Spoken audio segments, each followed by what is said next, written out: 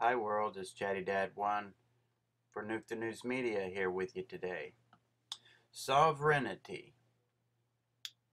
Sovereignty is the quality of having independent authority over a geographic area, such as a territory. It can be found in a power to rule and make laws. Sovereignty is basically becoming the rule over your land, your property, your things, your own stuff. You have sovereignty over it.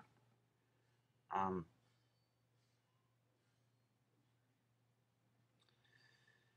oh boy, sovereignty is under attack, big time, especially sovereign citizens. Now, the sovereign citizen thing was really taken off because it was people basically going and doing the necessary paperwork to withdraw themselves from the system to where they did not have to pay taxes. They did not have to do these things that are not constitutionally, it's non-constitutionally, or what I'm trying to say is all the stuff that and laws that we're subject to is unconstitutional. Paying taxes, this and that. This stuff is not in the Constitution. I mean, some things of it in there is, but sovereignty is under attack, big time. Sovereign citizens, Huffington Post. Sovereign citizens arrest or terror plot. Okay, they are now looking at sovereign citizens and the sovereign movement as a terrorist movement. When just a year ago, 2 years ago, it was looked at as a movement to be able to break free from the system, to not be under the authority of the federal government corporation.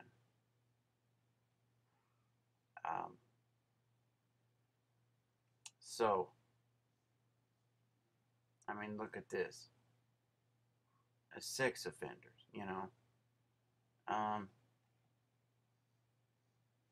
they're going after them hard because once you become sovereign, the government has no rights to detain you, to convict you, to do any of these things. Here's from the FBI. Sovereign citizens, a growing domestic terror threat to law enforcement. Like I said, just a couple years ago, it was a big movement. Sovereign citizens could go in to any court and the judge would throw it out.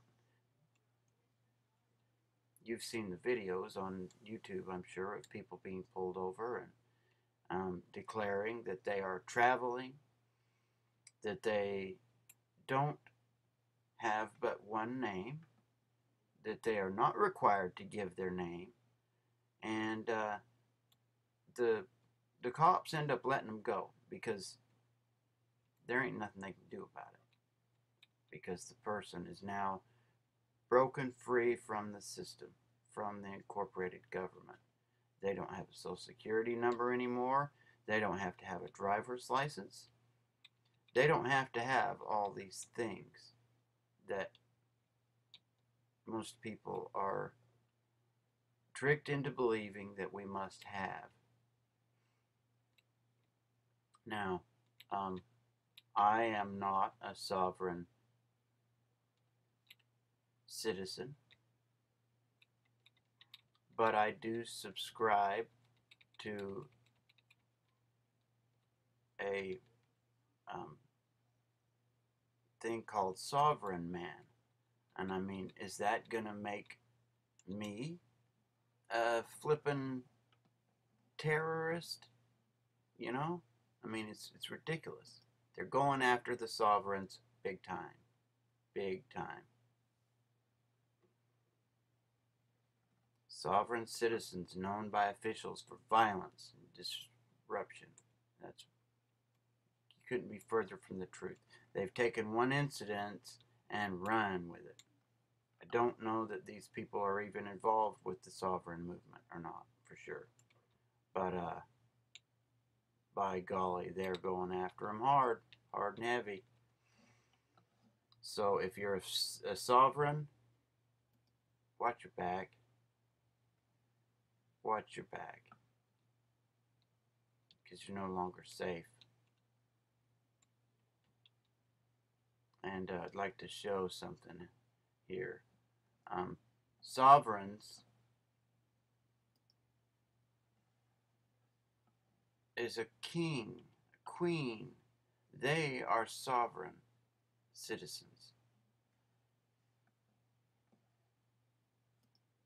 You know, they don't have to, they're not under the same laws as the rest of us, these sovereign people. But, you know, everything here now on the sovereign movement is terrorists, sex offenders, thieves, rapists. I mean, you name it. Who are sovereign citizens. Loose network of people who don't believe in federal control. Absolutely not. They don't believe in federal control. They believe in natural law. The laws of, you know, natural law. Don't kill, don't steal, be a good person, you know, natural law. They don't believe in just going, and they are not anarchists. They're sovereign. These are people who've just wanted to break away from the system, get away from the government. They don't, they've removed their paperwork, all the stuff that they have, their birth certificate, their social security number, their driver's license, they have them no more. And they're not required to under the Constitution. You're not required to have all this stuff. And so sovereigns, I mean, they get pulled over all the time, and there's nothing that the cops can do about it. They let them go every time. Because when they say, do you understand? When a judge says, do you understand the charges that I've read to you? They are saying, do you stand under my authority? And if you say yes, you've just forfeited your rights. You've just forfeited your rights when you say, yes, I understand. Because you're saying, yes, I stand under your authority. That makes them the sovereign over you. Anyway, this is an alert. I want to get this out to people. Like I say, I'm not a sovereign myself.